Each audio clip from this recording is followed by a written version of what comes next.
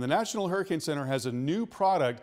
It's a whole series of computer models that take into account the strength of a storm, how big it is, and the nature of the coastline and how deep the water is just offshore. And with this product, we're able to determine what the severity of the surge is going to be, and it's a reasonable worst case. It's basically the upper bounds of what is possible. So in the blue colors, you see the potential for 1 to 3 feet of surge. We saw a lot more of that yesterday in this area around Spring Hill and Hudson, so getting a little bit better because the storm is moving a little farther to the north. Now, as we go up the coast and take you up into the Suwannee River, just remarkable flooding possible in this area. You notice, by the way, that there are areas that are gray, and those are areas where inundation occurs on a regular basis. That's marshland. But let's go a little farther north up to the Suwannee River and look at this. So here you're seeing areas of orange and also red. The orange is 6 to 9 feet of storm surge, and the red is greater than 9 feet of storm surge,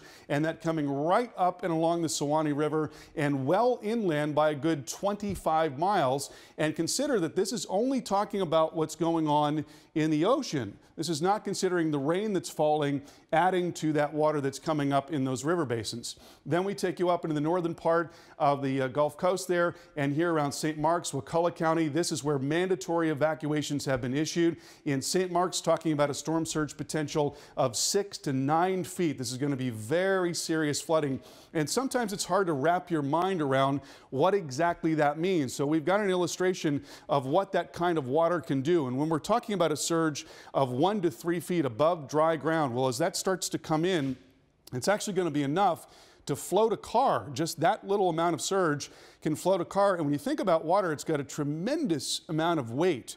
A box that's 1 yard in cubic in size, 1 yard wide, 1 yard tall, is actually weighs 1,700 pounds. So there's a tremendous amount of weight in water. And when you think about how many boxes, cubic yards of water you could fit into that alone, you're talking about a huge force. And so when that's moving, that's going to grab stuff and it's going to push it downstream. And as we take that water up higher, then it gets up to 6 feet here. Well, that's obviously above most people's heads at that point. If you were in your house, you'd have to go to an upper level or get on top of the roof. You've got all this debris that's coming around in the water as well, and you're getting a lot of rushing. So storm surge is incredibly dangerous. It is the most dangerous part of a tropical cyclone, and half of the people that are killed by tropical cyclones are killed by the water. So it certainly is of great concern to us. And again, in this particular case, we're talking about some storm surge values around St. Marks and some other areas getting up to 6 to 9 feet.